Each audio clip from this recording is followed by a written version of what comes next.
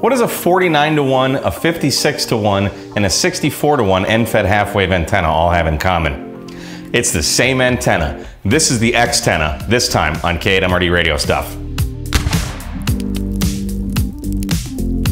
So here's the antenna that was sent to me. We've got the actual antenna itself, and inside that came these three little, these are like 2.5 millimeter banana plugs.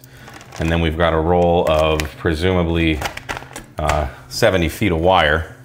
Now, let's just go ahead and address the elephant in the room right here, because boy, this antenna looks exactly like a Pactenna end fed. It's, I mean, I don't want to call it a blatant ripoff, but it kind of is a blatant ripoff. Other than you've got a switch and like this ground pad and this antenna terminal don't exist on the Pactenna, but other than that, kind of exactly the same thing. But now that we've gotten that out of the way, let's talk about this. So the main feature of this is that you can switch from a 49 to 1, a 56 to 1, or a 64 to 1. And his instructions say that basically due to varying types of installation, height, atmospheric conditions, etc., you might need to change it to one of these or another, just kind of depending on your conditions. There are no set rules. One thing that I found interesting on here is this: how long should your end-fed wire be? And as I'm reading this, he says the best choices are 29, 35.5, 41, 58, and 71. This is to avoid half wavelengths. That's just wrong. We're talking about an end-fed half wave. End-fed half wave. We do not want to avoid half wavelengths. We want half wavelengths. So this needs to be corrected. These measurements are measurements for an antenna, but these are for a random wire antenna where you would be using something like a 9 to 1 transformer, not a 49 to 1. So disregard this, because this is not right for this antenna. Another thing which I thought was curious, and I'm going to try, I have no clue what this is made of, but given that it's pretty much a carbon copy of the Pactenna, is his rating for 60 watts sideband. And there is a 140/43 toroid in here. We can see right here that he has labeled a 140/43. Well, that's actually bigger than what's in the Pactenna. I think the Pactenna does use a 140/43. I don't know why they look like a different size, but you can run 100 watts through a Pactenna sideband all day. So I'm going to try that with this and see what happens. But for now, I need to solder this antenna wire on. I think I'm just going to solder it right to this pad. He did send me a note saying he's looking for any kind of feedback on it. One thing, if this actually were 71 feet, he says he included 70 feet, so not that it's a big deal, but because I'm going to end up using 67, 66 feet for a 40 meter end-fed half wave, so I'm just going to cut this to 40 meters and see what happens. If this actually works out really well and I like this, I probably will end up doing like a multi-linked end-fed like I do with the Pactenna, just to add 17 meters. But one thing I did notice, he's got some holes here for strain relief. I would suggest moving this hole up a little bit, because if you're going to use the banana plug connector here, that's putting a lot of strain right there, just a really tight turn on that. But kind of nitpicking, but hey, he asked for feedback, so I'm giving feedback. But I think I'm going to solder it right to this pad.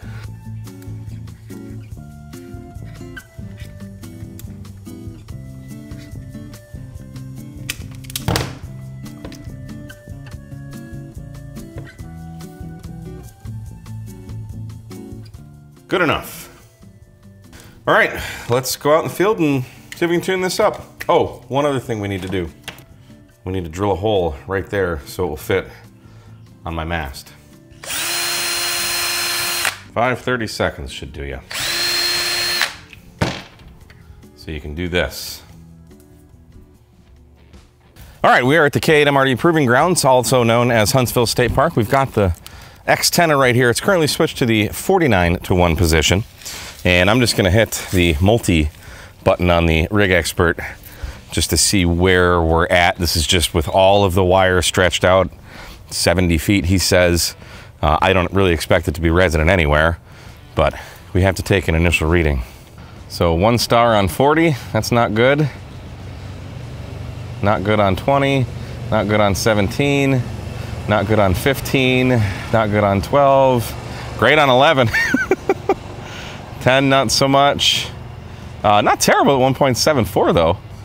Here's something promising though. I'm just gonna hit this ham button. We're gonna look at the 40 meter band. Obviously we're way too long, which we know, but if we zoom out, we can see that the SWR is really good right there. So we just need to shorten it up a little bit. Look at that. I mean, that's like 1.0 to 1. So that means the transformer is wound. What am I on right now? I think I'm on the 64 to 1. Yeah, we're on the 64 to 1 right now. So actually, I'm going to see what does the 49 to 1 look like at that same frequency. We'll go ahead and scan that again. Not quite as good, but that's promising that we can get that good of SWR. So let's make it happen. I suspect usually 65 to 67 feet, somewhere in there. For once, I actually brought a tape measure because I always get asked, what's the final length of the antenna when you cut it? Which is completely irrelevant. Don't go by the number that I tell you later, but I'm gonna tell you. So always cut long and trim for your environment. I'm gonna get to hacking. I'll come back when I get something reasonable. Okay, so about halfway through tuning this antenna, I decided to make a change because I was kind of getting some weird results, and there's a lot of horseflies around right now. The antenna was currently hanging on this tree behind me, and the antenna wire was, I don't know, probably 6 or 8 feet away from this metal grill. And I just kind of thought, you know, maybe that's interacting with it. This is actually how I deploy this a lot. But I went ahead and I moved the antenna to, it's basically just going straight across this grass where we're at right now. And I cut another foot off. So I've cut like 5 feet off total, I think, from what the antenna came as stock. And let's take a look at the results right now. They're actually quite pleasing. Okay, so here you can see the transformer. It's up probably about 1.5 feet higher than what it was when we were over there. I don't think that's significant. I think being just over grass, farther away from metal, is what made these changes. So right now we're on the 49 to 1. Let's take a look at what that's doing. We'll just go ahead and scan it. And let's go to 40 meters here.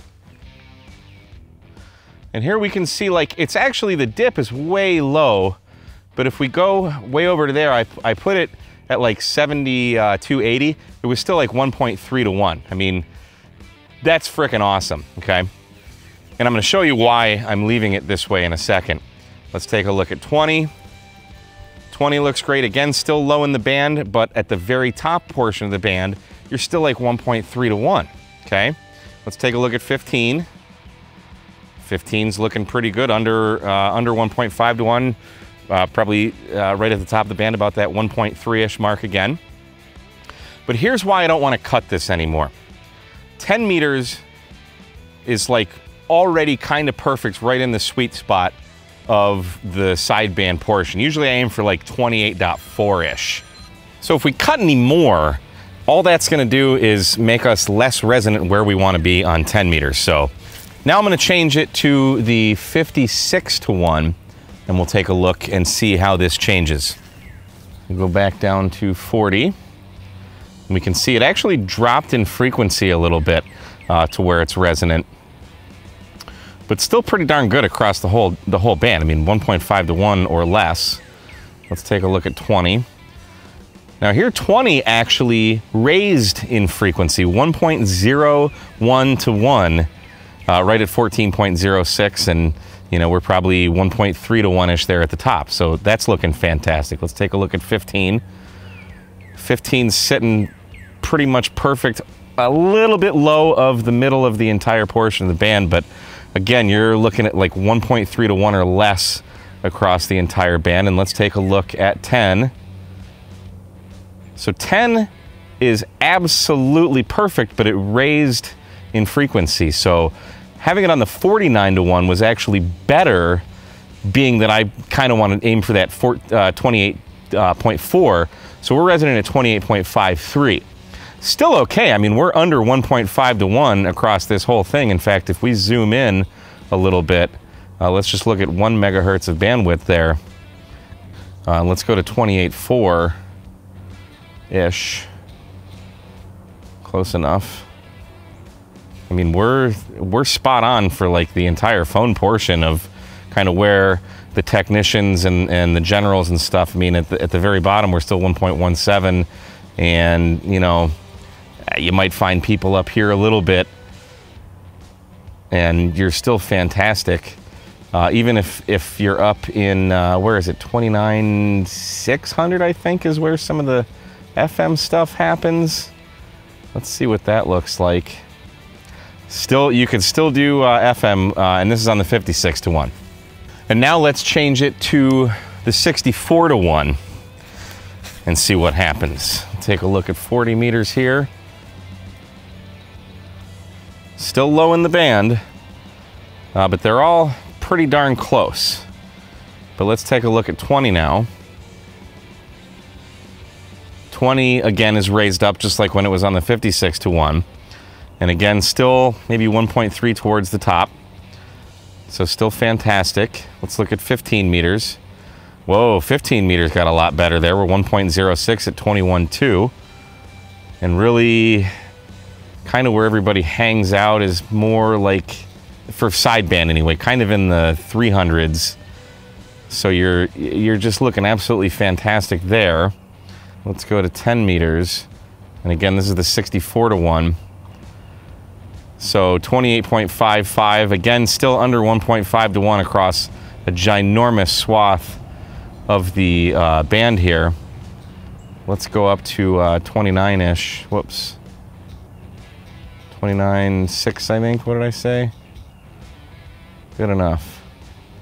Let's zoom in a little bit. So you're still 2 to 1 in the FM portion, so that's pretty awesome.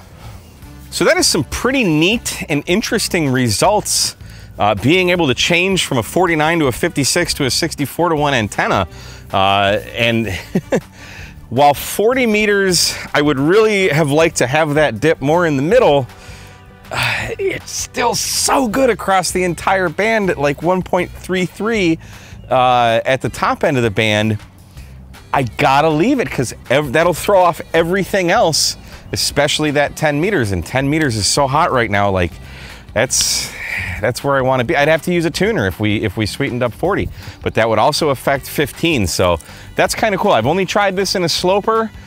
You could try putting up the wire or the transformer higher, see if that changes things. I mean, there's a lot of different experimenting you can do, but this is how I'm going to set up this antenna or any end fed 99.9% of the time, just because it's so freaking easy. That's why I use this kind of antenna. So as far as performance, I haven't gotten it on the air. I suspect it's going to perform exactly as any other end-fed half-wave antenna that's tuned to the way this is tuned, but I will definitely get it on the air, just not in this video. So far, I'm giving this the K8MRD seal of approval. I think this is fantastic. Jay Andrews, I'm sorry I forget your name. Thanks for sending this. Totally unexpected. This just came in my door, in my mailbox. I had no idea it was sending it to me. I never knew this guy even existed until now, so that's pretty awesome. So very cool. I'll leave a link in the description for this if you want to pick one up. And in the meantime, we will see you again on another episode of K8MRD Radio Stuff. 73, guys. Oh, that's right. I forgot I said I'd tell you how long this was at the end. Well, for those of you that watched till the end, it is 19 meters, 88, maybe 89 centimeters. And in feet, that's, who cares about feet? Just do it in metric.